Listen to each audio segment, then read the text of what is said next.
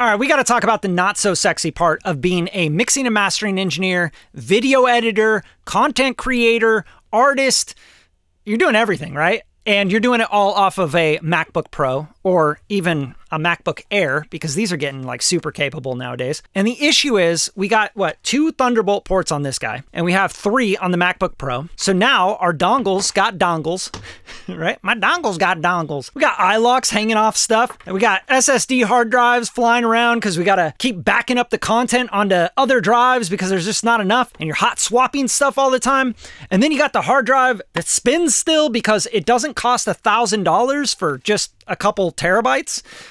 Like it's just getting absolutely out of hand here. But I think I have the solution for you in this video. It's this new one, iVANKY. They made this FusionDock Max 2. It's brand new, and it is specifically for the MacBook Pro with the Thunderbolt 5. So this has like more ports and Ethernet, SSD, USB-C, USB, everything, HDMI. It's got everything you need. 23 port connectivity. So I won't have to unplug anything ever again, hopefully. That's the idea. But we're going to find out in this video. So let's dive in. First things first, we got to open this thing up and see what's in it. And usually to open up plastic, I like scratch at it like I'm, 3 years old or something. Or I'm a puppy or something. And let's see what's in the box itself. Oh, iVANKY, Gloria. That could be their new theme song. Oh, this thing is heavy. It's like a tank, baby. All right, let's take this off. All right, so this is actually a really, really sturdy feeling, like super solid.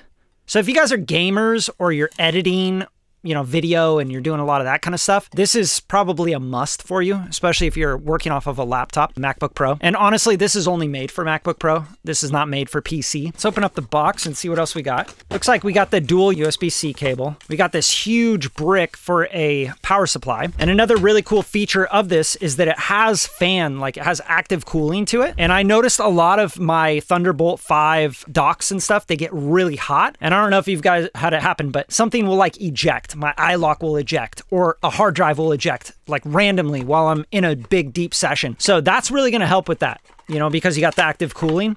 And it's also got like copper. So it's like copper heat sink around this with like a huge open slit so airflow can go through, which I think is really, really dope. And I'll plug some like, really cool shots of B-roll of this because it is super solid and super dope feeling. It feels cool.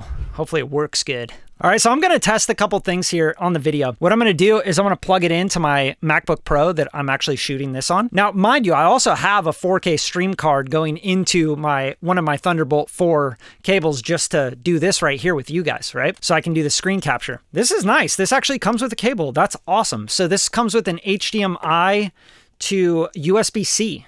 Amazing. I didn't expect that. That's super sick. All right, so I'm going to plug this all in. I'm going to plug in all my dongles, all my hard drives. I'm going to test drive speeds because I have SSDs that are running my samples. And that's something you guys might want to know about as composers. You got your contact libraries and stuff. Are you going to slow down and throttle your drives if you plug in from this that's connected to your MacBook Pro? Or do you need to go directly into the MacBook Pro with your SSDs and your sample drives? So let's start with that because that's something that's really important to me. And let's see the speed differences. I'll use Blackmagic disk speed test, and we'll test between going directly into the MacBook Pro and then going through this. Let's go. Before I test these hard drive speeds, I do want to report that I have everything plugged into it and it went perfectly well. So I literally don't use this anymore. I can toss this in the garbage, or if someone wants to buy it, I'll sell it to you like 10 bucks.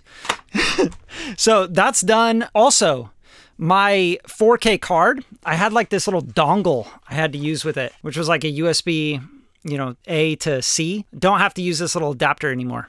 So I could sell that to you as well. Like that's done. So it's all running. I have my dongles, my iLoks, everything plugged in. I literally plugged all my Apollo interfaces. I have a rack, I have an X4, I have a satellite. I plug them all directly into the iVANKY and they're running perfectly. no audio issues. I got the video going. I just want to report that because sometimes you plug in a new piece of gear and you're like, yeah, this is going to be great. And then it just like doesn't work. And that is so frustrating, but this is working great. And I just want you guys to know that I'm being real with you. All right. And the coolest highlight of this dock is that it's the only triple display MacBook dock for Thunderbolt 5. So now let's test the hard drive speed going from the SSDs that I have. And there's actually 3 SSDs in a drive enclosure that's connected through Thunderbolt. And I just connected it right to the dock. And remember, there are different ports that are going to have different speeds. Okay, so you're going to want to probably keep the high speed ones for your hard drives, the low speed ones for dongles, iLoks, things like that. So I'm going to pick one of the drives here, which Projects is a good one here. I'll open it up with Blackmagic Disk Speed Test. And what we're going to do is we're going to run this at, let's just do 2 GB stress test. I'm going to run this, and then I'm going to unplug the drives from the iVANKY, and then I'm going to plug it directly into the Thunderbolt 5 port in the MacBook Pro. And we're going to see if there's any difference here in speed. So let's go.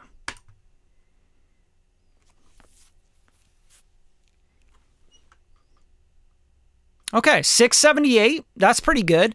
795, these are kind of older SSDs, so pretty good.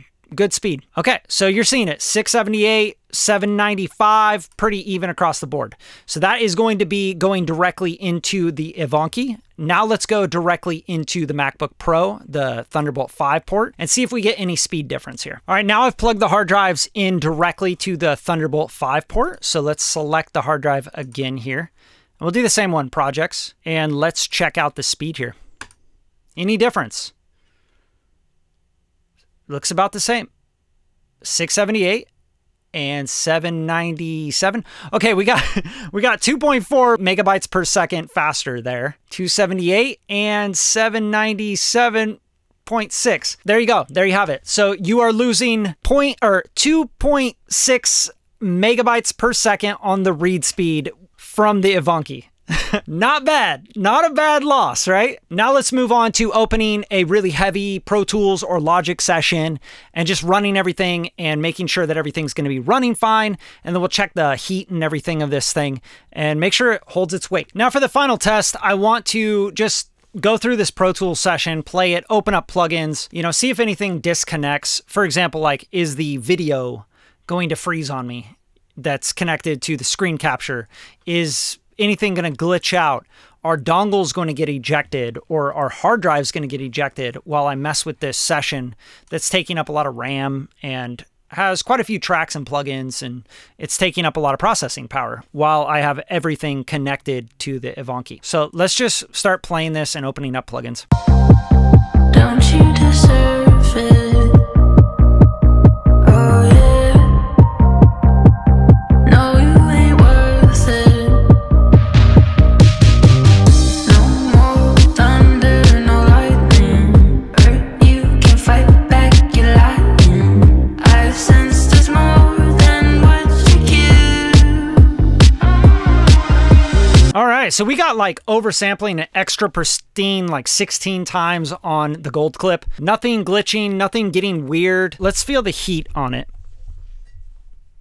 No heat whatsoever. So the heat is dissipating really well off this thing. The last Thunderbolt thing I had, it got really hot, right? So this one's like holding the heat like perfectly. It's just dissipating it. Let's see if the video is still working on the 4K card here. Check, check. Oh, yeah, so I'm frozen on the 4K card. That's one thing. That's really hard, though. Like, see, I'm just like a frozen visual on screen right now when I switch to the 4K card. So I'm going to unplug that and plug it back in and see if it comes back. Okay, yeah, so this looks like it froze on... Oh, you can't... Okay, it's back. All right, cool. So that might be something that I have to swap out. I have it just plugged into the front USB-A port here, which I'm not sure if it's fast enough. So I might have to find a faster USB-A port. And that's what I was talking about, is like you have like 5 gigabits per second, and then you have 10 gigabits per second on USB. So there's different types. And then there's even a USB-A 480 megabits per second. So megabits per second. I might be bytes, but lowercase b. So I think it's bits, right? So I might just have to plug that into a different thing. You can see right now, I'm actually frozen again on the screen here on the screen cap. So that's going to be a really, really hard transfer. 4K card going to a screen cap. Yeah, we got to go and do a faster port more than likely. But that's really the only thing that I've noticed so far that's had any issues. If you're going with some screens and stuff, you know, let me know how it goes, but I'll leave a link in the description to pick up the FusionDock Max 2. If you guys got anything out of this video and you've been shopping around for a Thunderbolt dock, like this is the one, especially if you're doing MacBook Pro, the only one I would recommend. I've looked at a lot of these and I've spent over 25 years doing this music stuff on computers. You know, I worked on the first dual core processor computer. So I had to nerd out and learn this stuff just to become a music producer, audio engineer, composer, because you have to know the tech. And this is a big part of the tech. So definitely consider checking one of these out. I think they're around $400 to $500, but well worth it. I don't have anything else plugged into my computer besides that dock. So seems to be working really great. Hope you guys got a lot out of the video and I hope you check it out. That's it. That's all I got for you. I'll see you guys next time.